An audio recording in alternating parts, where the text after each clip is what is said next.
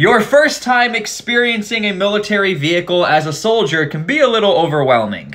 Now, at some point as a soldier, you're either going to get inside of a vehicle or you're going to drive a vehicle, and this can vary depending on what your job is. The first thing you experience when you drive a military vehicle is how the hell do you see out of almost anything? The visibility can suck in military vehicles. Not all of them, but most of them. Number 2, and I know a lot of veterans deal with this, you can smell this picture. For whatever reason, there is a lingering smell of body sweat and Rip It energy drinks inside military vehicles, and it lingers inside the vehicle. And oof, the first time you drive a military vehicle with night vision goggles can be extremely stressful, especially if you're not too confident and you got guys in the back who you're transporting. Just be patient, drive slow, do your thing.